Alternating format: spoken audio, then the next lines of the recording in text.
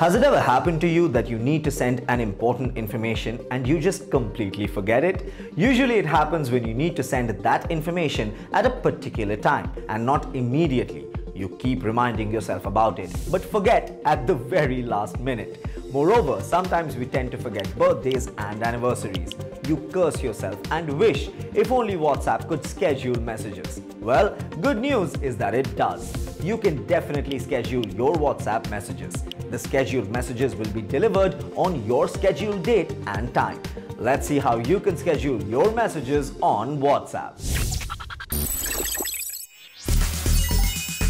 How to schedule WhatsApp messages for Android phones. For Android phones, the first step to this is downloading a third-party app from the Play Store. This app is called the Skedit Scheduling app. After downloading and installing the app, once it is opened, a window will open providing two options. Those options are Enable Accessibility and More Info. Click on the Enable Accessibility option.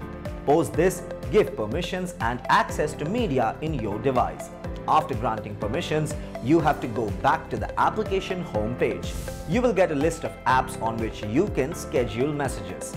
You have to tap on the WhatsApp icon. Once you click on this, you can see a number of options regarding text and scheduling. Select the contact number of the person that you want to schedule the message for. Then select the date and time for when you want to send the message. Post this, enable the Ask Me Before Sending option. Click on the tick mark at the top right corner. On the day the message is set to be sent, you will receive a notification regarding it. It will ask you whether to send the message, edit it, or rather dismiss sending it. It will act according to the option that you select. For iPhones. For iOS phones, download an app called Shortcuts. After it is installed, open the app and click on the Automation option. You can find the Automation option downwards at the center of the screen. After clicking Automation, a tab appears named Create Personal Automation. After this, you have to click on the Time of the Day option. Once that is opened, select the time.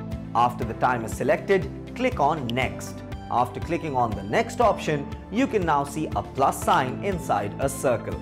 Click on the sign, you will find icons. Select the Messaging option.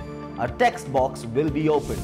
You can type in your message on the text box. You can find a similar sign at the side of the text box.